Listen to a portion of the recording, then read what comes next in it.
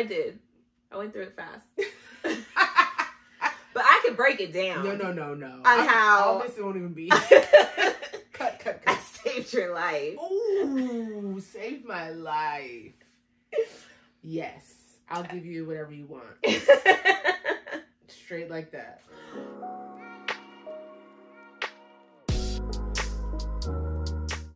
All those years ago. Okay, so where it began. It began in a small home in Sacramento, California. It did. A small preacher's home. Yeah. Preacher's small home in humble Sacramento. So I belonged to a church, a Bible study group that was very diverse. So anyway, she walked into my Bible study group and I was like, oh, hey, Black girl. Yeah. And then sure. She sat in there and revealed her story to this group that she didn't know, that she was on a journey to heterosexuality. Suppress all homosexual feelings and live a heteronormative life. I was on that same journey. Ching. Yeah. I was on that same journey. I feel like that's the big reveal. I think very often people are like, where'd you guys meet? We say Bible study. And people are like, whoa. And then it's just like derails into something else. I think the root of the story is that when me and Marlon met, we were anti-gay. We were working to accommodate my mother, our family, like people in our lives who very specifically, I was not doing well at life at the time. I was also 19 or 20 years old. So like looking back, like who the fuck is doing well at 19? But at the time I wasn't doing well. And it felt like a direct result of me, you know, living this lifestyle. Or at least that's what I was hearing a lot of, you know. But moreover, when we met, we were really trying to fly straight. Okay. We're really trying to fly straight. Yeah. And in the eyes of obviously our families and the people around us who were encouraging us to do the right thing. And then we literally stumbled into each other. I'm just a sharer. Like I don't have but I'm not an overshare. Yeah. See, I'm the oversharer and she just talks a lot. Yes. Yeah. Marlon will share the details of our lives, which I feel like that's not important for people to know. I don't mind having deep conversations about intimate things. I can talk to anybody about anything. So I feel like, I don't know, it's a little bit different. Yeah. The same, whatever. And in this group of people, I'd maybe been to 2 Bible studies. I think I casually said like, and how, you know, a year ago I consider myself a lesbian. Or I was like, you know, we could go, you know, whatever I said very casually, like, and now look at me, you know. You're ridiculous. Now look. And I was like, oh my gosh, me too. I'm on that same journey. That's exactly what happened. Let's be friends. After the Bible study, she follows me outside. She's like, can I talk to you for a minute? I looked back like, oh. Like what? Like, oh. Because, okay, you know.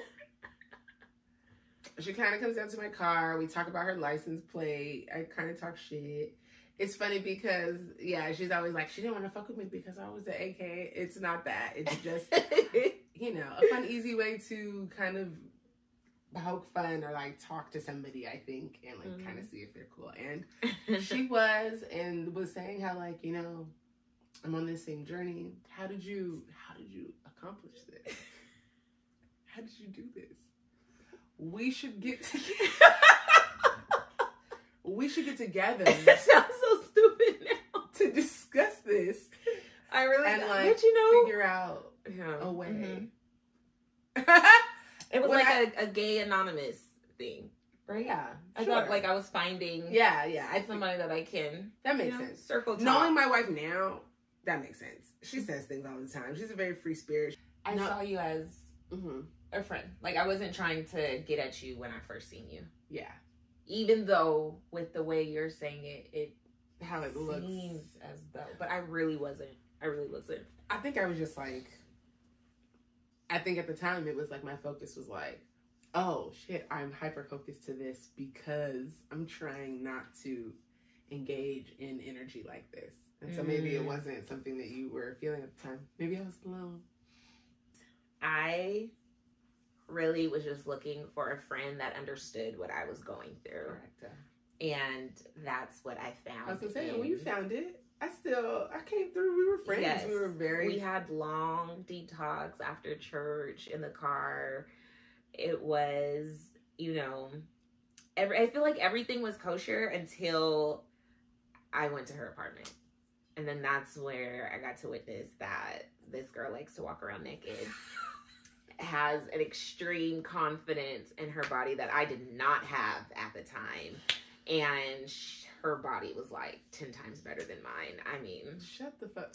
It absolutely was the most just perfect everything. Shut up. It was, and that's why she was so confident in it too. And she just didn't wear clothes at home. She lived with her best friend. It was a very long time ago.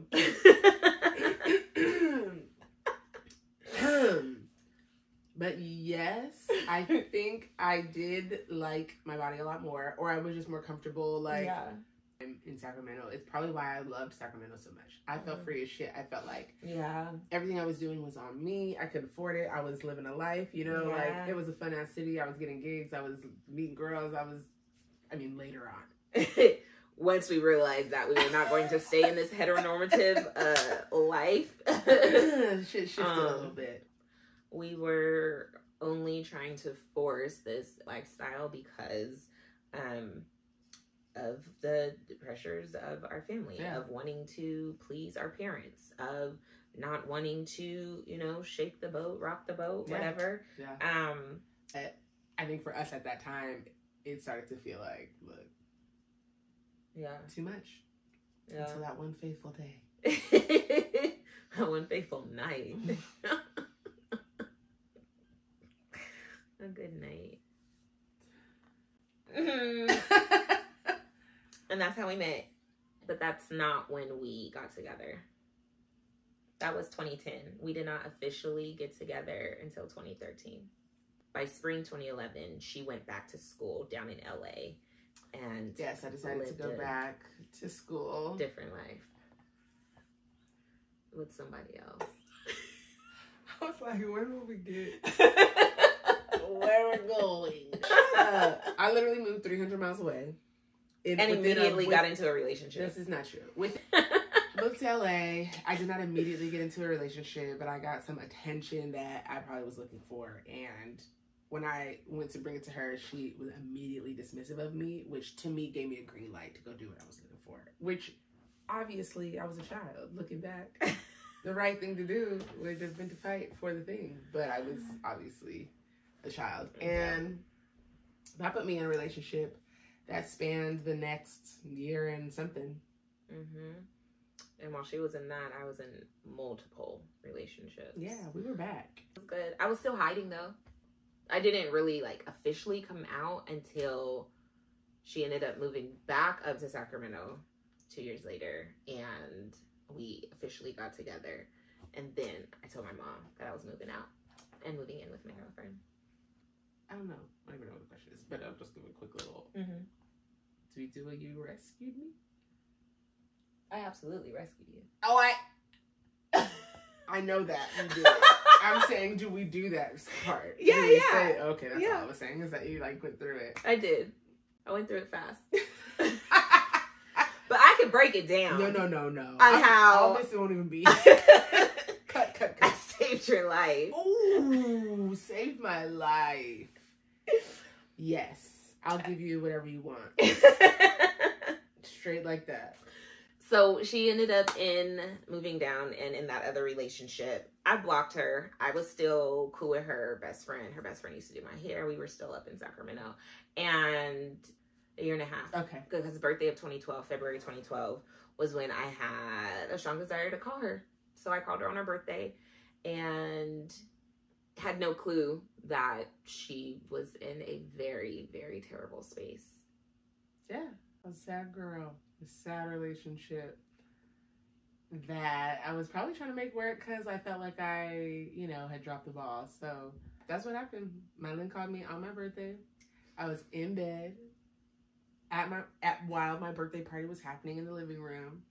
The girl I was with was literally had girls in the living room that she was cheating on me with on my birthday. So it was literally like ring ring ring.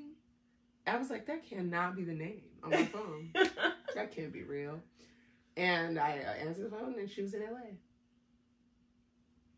Needing to get completely out of that space didn't seem realistic to me at the time. And then like Mylin calls. So I was still in the relationship. She was also in a relationship. Right? Yeah. Finally got a little bit serious. Started posting a little girl on the Instagram. You know what I mean? Dang. Oh. I can remember the day. What? Oh yeah. I remember that toothbrush picture like it haunts me. I was like, oh my God. A toothbrush picture? This bitch is brushing teeth. No, wait. What? Yeah. Who? An Instagram photo that you had to post of you, Janae, and Cameron brushing y'all teeth in the morning. Wow. I said, this bitch is really trying to, oh, really moving a nigga in to the house. That's crazy. That's how you know it's different now when you're around them babies. Ooh. I said, oh no. I was like, I'm gonna have to be on the next flight. So I definitely did. I went up there. I sure was. We went up there. I don't know what you told that girl, but you was unavailable that weekend. I was unavailable. Nigga. Oh my God, how horrible. Very funny. And then finally... yes to a proposal after proposing to me. While I'm in a relationship. Right. The whole shit is wild. wild. It's just delusional. The whole thing is delusional. But as y'all can see, Delulu is the Salulu. Because we here 10 years later. And that's not even the start of the relationship. Like, that's not even the 10 years we're talking about. Yeah. It just got hard listening to her be in this, like, emotionally abusive relationship. Like, it was just really, really bad. And I was like, this is fucking crazy because you deserve way better. And you're not going to stay out there anymore. And me and her best friend. Sorry. Go ahead. Drove down and picked her up literally in the middle of the night. Literally just had to call cuts on that life. Yeah. And called it quits and moved her back up to Sacramento. And I was boosting on that couch and you were like, you know you still need to ask me to be your girlfriend. I was like, you done saved me? You done came all the way 350 miles and picked me up. I done rocked your shit in every room in of her friend's house. Just living on a couch. You were living on her best friend. She was living on her best friend's couch. She did not have a job yet. She did not have a car. She had a dog and a couple bags of clothes. And I was like, are you going to claim me or what? Because even with nothing, she had something, obviously, intrinsically in her that was like... You could see it? I could see it. I knew. She was so like, hustle mindset. Like, she had just got there. She had been there, what, a month? Like... No, weeks. I got there... The Super Bowl is the first week of February? Whatever that weekend was. Yes, it is. And we got together the 19th. Oh, okay. So the 3rd, and then we got together I was there literally 2 I was weeks. like, I just saved you, so... But she knew I didn't have shit. Official. She knew I didn't have shit. I was, and was like, yeah, you know. You're mine. Take care of me too. I was not like that. I was not. No, obviously. You couldn't be. No. To be. Right. I was like, I have faith. I was like, you know. And look at us now. Look at us now.